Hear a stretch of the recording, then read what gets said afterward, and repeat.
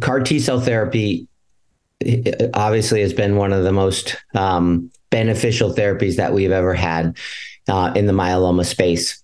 Right now approved in patients that have had 4 or more prior lines of therapy, with the caveat, 2 real big caveats. Number one, that the patients can actually, they have the support system to come to the treatment center and stay here for a month.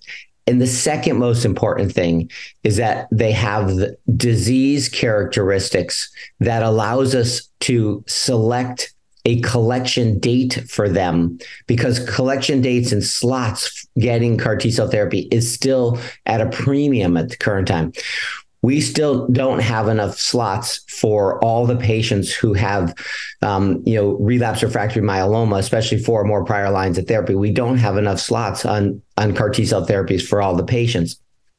So the patient actually has to wait to get to their slot. And I will tell you today that the next slot that I have access to is 8 weeks from now. So if I see a patient today or tomorrow that needs a CAR T-cell therapy, they have to be able to wait that 8 weeks or have their disease under control for the next 8 weeks so that they can get to that slot. They stop their therapy 2 weeks ahead of the CAR T-cell slot, the collection slot. Then they get their T-cells collected, and then we can put them on bridging-based therapy.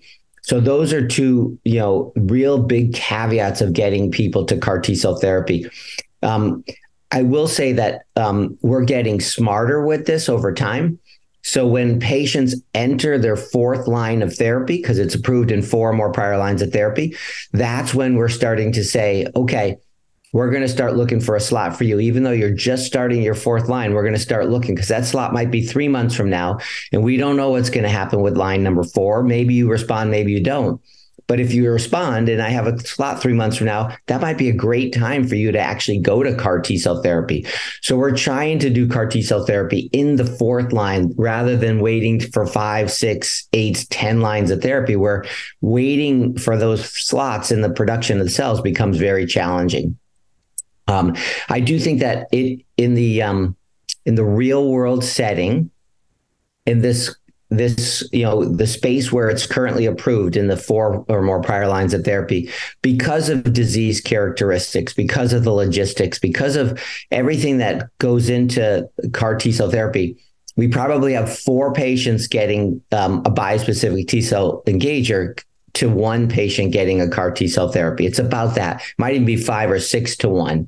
But so the majority of people are actually getting the bispecifics because it is off the shelf, because it's easy access, and because I can start them 2 days from now or 3 days from now, rather than waiting 8 weeks down the road for the CAR T-cell therapy. So that's actually, I think, a really important caveat. Now, cilta-cel and ide-cel have both recently had phase 3 trials showing that these therapeutics also work probably better than our standard care triplets in the earlier lines of therapy in patients, with ide-cel who had previously had 2 to 4 prior lines of therapy, and in cilta-cel 1 to 3 prior lines of therapy. But our biggest worry in the myeloma community is that the number of patients that are in that space is probably 3 to 5 times higher than the current patients in the true 4 or more lines of therapy in the refractory space. And we don't have enough slots for the people in this where the space it is. If we open it up to the earlier lines, it's going to be really hard in my mind to actually get all the patients who really truly need it to that therapeutic.